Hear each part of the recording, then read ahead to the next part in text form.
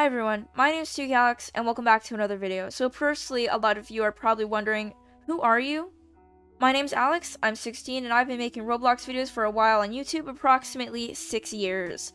In fact, I didn't actually gain recognition until this year, and honestly it's been a while since I've received actual recognition. I work very hard on my videos and mostly it's sad, but I've been discovered through incidents. Which leads me to today's hot video. Hot takes. Let's discuss about them. What can be considered a hot take about Roblox? A piece of commentary typically produced quickly in a response to an event whose primary purpose is to attract attention. Hot takes are primarily not received well and sometimes are good, depends on how good the take is. Generally, hot takes for me are usually wins, but some are misses. Today, I'll be talking about Roblox hot takes. These Roblox hot takes are typically takes that most don't agree with, and I'll be saying hot takes in this video. These are just general takes about Roblox that I feel people should know my stance on, and let me know, W or L, these takes?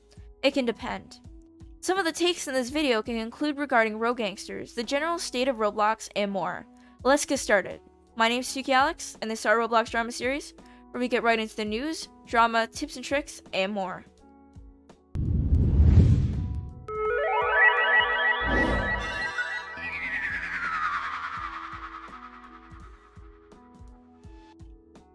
Yo, what's up, Hashtag Squad? In fact, this is what I call my fans, and welcome back to another video. Before we get started in this video, make sure to subscribe for this Roblox drama, news, tips, and tricks, and more. Don't forget to turn on the bell so you never miss out on the latest.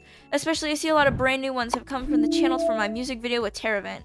It will actually come on Spotify soon.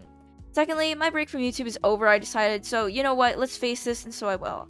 I'm ready to face on the dislikes head on from this video. In fact, let's talk about it. I realized my video received mega dislikes for absolutely no reason, despite the fact it was just literally a harmless song. This was in fact one of my hot takes that got this way. My hot takes can vary absolutely, so the thing I said that was such a crime, ever such a crime, oh so heinous, was that Poke was entitled. I now realize this take I did not explain correctly, and it came off as harsh, offensive, and was probably what got most people mad at me. So let me explain my first hot take. I felt this way because of the way Poke worded his post to say I had 1 million followers, I was the first, and the statistics and more made me feel this way. Although I realize now that Poke didn't mean that at all.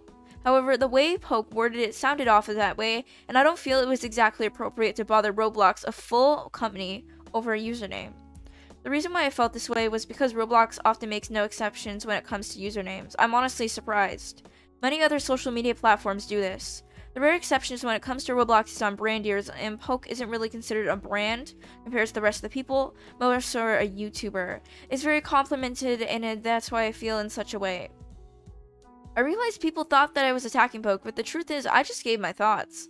If I worded the post in such a way, say if I made that take, coming from me, it would be taken completely differently. Poke is not entitled, but his post was worded in such a way that made people feel that way. I felt Poke could have worded the post differently. Secondly, if Poke got his own username, I feel that they would have to give many other celebrities a username reset too, which if they went through with it, it would feel as an odd change coming from Roblox. Yes, this would be beneficial to many people, but will Roblox go through with it? They've given YouTubers who've asked for it limited, so why can't they usernames? I understand this argument that it is very unlikely that Roblox will actually go through with it. So therefore, I felt this way about Poke because A, how his post was worded. B, how this change has never happened before, so why would it happen now?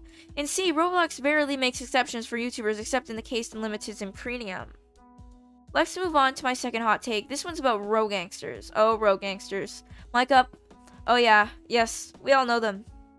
They can be annoying at times, and we know the community has an absolute rage fit when they see them in the club, at the bars of Roblox, and most of all, the dreaded, oh so, TikTok. Now hear me out. Here's why Roblox gangsters are often generalized. Most people say are Rogangsters aren't even Rogangsters. If people want to dress in a certain way that isn't harming anybody, we should respect the way that they want to dress. Not everyone who looks like one is one, and I think people make that mistake, especially with copy and paste outfits. If the way they dress isn't harming anybody, people will go and make massive tweets making fun of people for the way they dress for likes, and it gets a massive clout on Twitter. But seriously, why does it matter? Does it seriously affect you the way a Roblox character dresses? Behaving is different.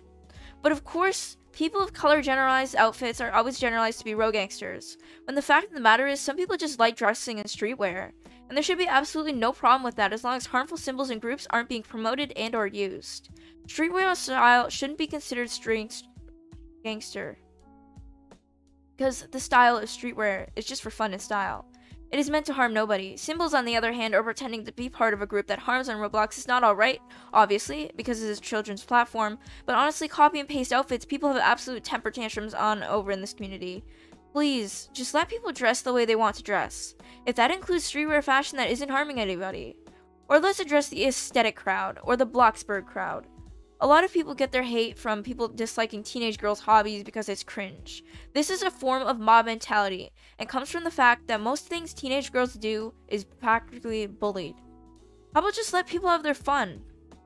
There's absolutely no reason to critique someone over their style when it isn't hurting anybody and makes them happy. Moving forward, let's move on to our next take. A lot of people don't believe this one, but the way Adopt Me is, it's actually a decent game. Adopt Me has a lot of people working on it, and most of the issues that the community has brought up, oh, it's scam me, oh, it's scamming, have actually been addressed by the Adopt Me community multiple times to the point where you can report trades and accounts now. They're actively banning so many users a month, and they make players sign a form that ultimately makes you earn your badge to trade. So ultimately, if you get scammed, they teach you how to not get scammed. The Adopt Me site officially advised against tradery or trust trades, by the way, and it is somewhat your fault. Parents should teach their kids basic things on internet safety and internet trading. I don't understand how all of you can critique Adopt Me of its usage to pay to win, but when we grew up with Club Penguin, Toontown, and Moshi Monsters. Remember you had to buy codes at the store that came with the Moshi Monsters? Yeah, I have a whole tin full, and I spent over $300 before the site shut down to add to my collection. Remember Skylanders? To collect things, you had to ultimately spend money. And ultimately, it's the same with Adopt Me. Players enjoy raising pets, like you did with Moshi Monsters when you were a child. You feed the pet, it's entertaining. Neopets, Webkins, do we not remember all of this? How did you have to purchase so many things to collect different pets? I argue that my case with Adopt Me, it is the modern Webkins. And ultimately, you calling it cringe if you played any of these games as a kid was hypocritical. Therefore, Adopt Me is the modern Webkins and Moshi Monsters of this day and age, and those who played these games as a kid often have invalid critique from the game when the games ultimately share the same elements. Adopt Me may not be entertaining to you or me, but it is to a lot of people. Adopt Me Scam Me has also been addressed by the team, and it is in fact not Adopt Me's fault that you got scammed, but ultimately yourself. Most of you trade limiteds, and you should know to never trade a limited like this, or pets like this, even if it's your best friend, because you know in the digital age that you can't trust many. Lastly, another hot take that I have is that the Roblox Twitter community isn't completely toxic. There are some parts that are toxic for sure, but don't let this move the experience of the whole community. My sister has autism, and a lot of people were so supportive with her and her channel that I really appreciate it. Over 2,000 people subscribed to my sister and I's channel, RTC Recap, to support her. That was absolutely amazing, and I almost cried. I was so happy.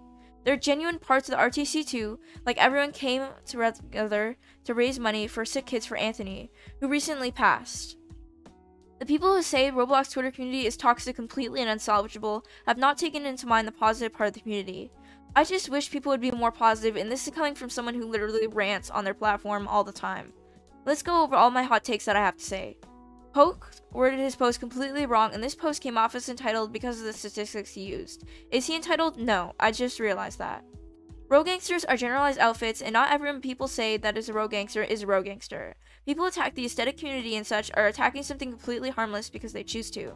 Adopt Me is the modern version of Webkins, and people who hate on Adopt Me are ultimately hypocritical, and most of Adopt Me's issues have been solved the best they can. Thanks for watching, I'll see you next time. Peace out.